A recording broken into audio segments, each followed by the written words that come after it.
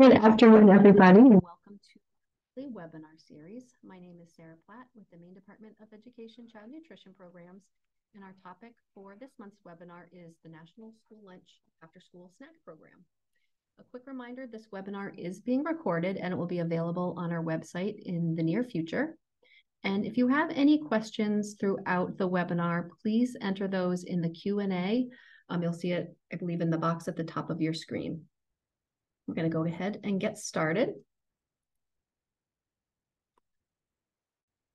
So what is the After School Snack Program?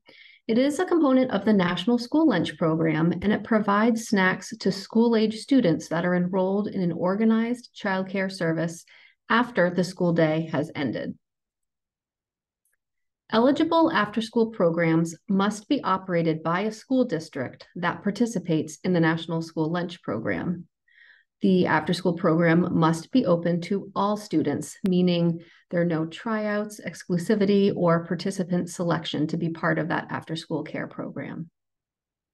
It also must provide regularly scheduled educational or enrichment activities in a supervised environment and only operate on school days after the school day has ended.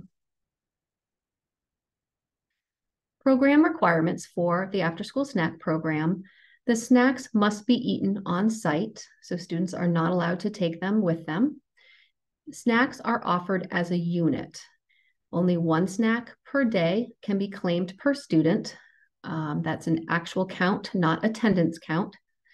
And they must be offered and counted at the point of service. So that's the point at which the student receives a complete snack. That's when it's counted for reimbursement.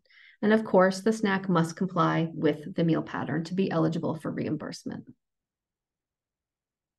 Program responsibilities for staff that operate and work at the after-school program.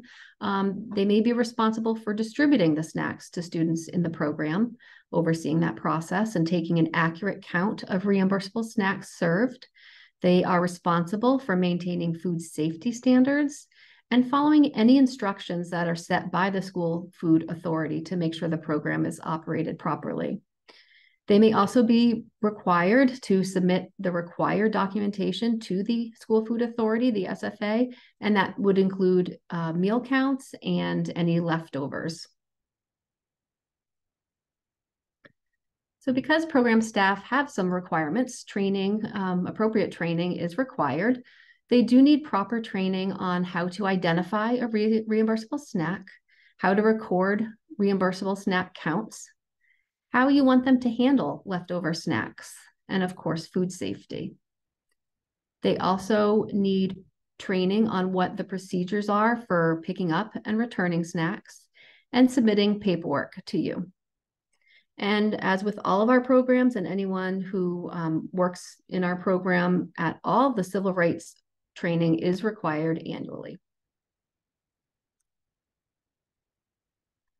Program eligibility and reimbursement. So if a site or a school has 50% or more free and reduced students enrolled, they are considered site eligible. Site eligible means that snacks can be served to all students at no charge.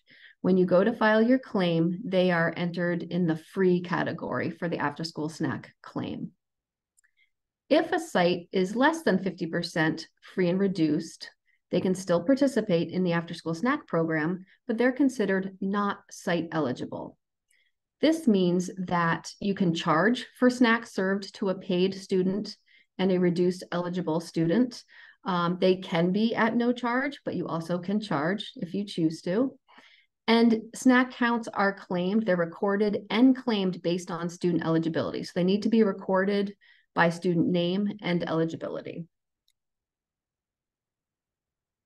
The meal pattern for the after-school snack program, a reimbursable snack must include 2 of the 4 components in the minimum serving size. So the meal pattern has 4 components. And the reason why they're 4 and not 5 is because the vegetable and fruit component is considered 1 in the after-school snack program. So a little bit different than we see in the National School Lunch Program. So a milk component, the minimum serving size is 8 ounces. A fruit and vegetable component, minimum serving size is 3/4 of a cup. The minimum serving size for the grain component is a 1 ounce equivalent, and the minimum serving size for meat alternate component is 1 ounce equivalent. So again, a reimbursable snack must contain 2 of the 4 components, 2 different components from these 4 listed here. Did you know that vegetables and fruit are the same component in the after-school snacks program? We just mentioned that on the previous slide, but I wanted to repeat it because it is a little different from the other programs you may be participating in. A liquid snack is not allowed, so that means you cannot serve juice and milk as a reimbursable snack. There is no offer versus serve in the after-school snack program. The student must take the 2 different components for it to be counted as a reimbursable snack. And the 2 different components must be in the full serving size. So remember that serving size for fruits and vegetables was 3/4 cup. Here's a quick quiz. Do you think that this is a reimbursable snack? We have a 1/2 cup of carrot sticks and a 1/2 cup of applesauce. And the answer is no. Remember, fruit and vegetable are 1 component, so we are only offering 1 component here. We are offering 1 cup of fruit and vegetable. So this is not reimbursable because 2 components must be offered in the minimum serving sizes to be considered a reimbursable snack. What about this snack? We have 1 ounce of crackers and a 1/2 cup of applesauce. Is this a reimbursable snack?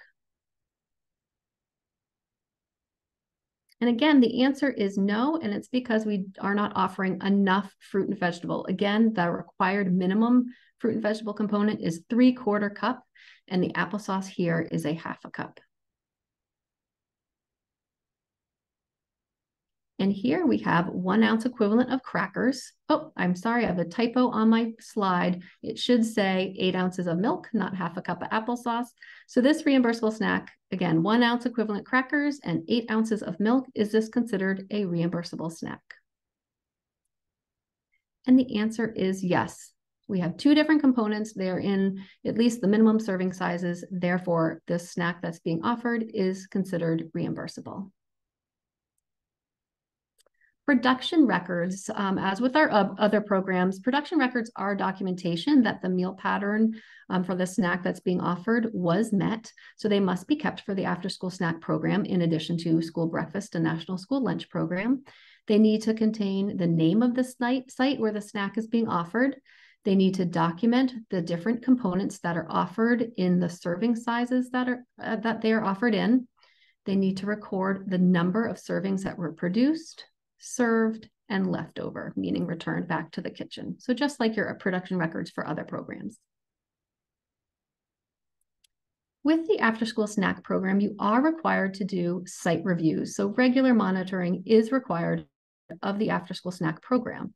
At least 2 on-site reviews must be done for each site that operates the after-school snack program. The first program review must occur within the first 4 weeks of operation. And the second review can occur anytime during the same school year. During that review, what you're looking for is compliance with meal pattern and also counting and claiming requirements. So making sure those meals are being claimed at the point of service. There is a sample review form on our website under the after-school snack program that you're welcome to use. And that wraps up the requirements for the National School Lunch Program, After School Snack Program. And we are able to take any questions if there are any. We have one. Okay. If we give them several choices of fruit and veggies, can they choose what they take as long as it equals 3/4 in addition to another component? So if they multiple fruits and veggies, as long as it equals 3/4 of a cup. As long as the student is selecting at least 3/4 of a cup fruit and vegetable, and then they have a second different component in the minimum serving size, that is considered a reimbursable snack. What you have to be careful of there is just making sure that program staff are well trained to make sure the student has the 3/4 cup, they know what that looks like, and that students are well aware that they have to have the 3/4 cup. So what I see in that situation sometimes is that it just creates confusion. They think they have to just take 2 items when really that 3/4 cup is required. But yes, that is allowable.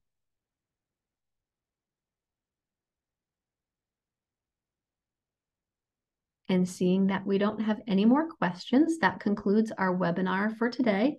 Thank you for your time and attention, and I hope you have a great afternoon.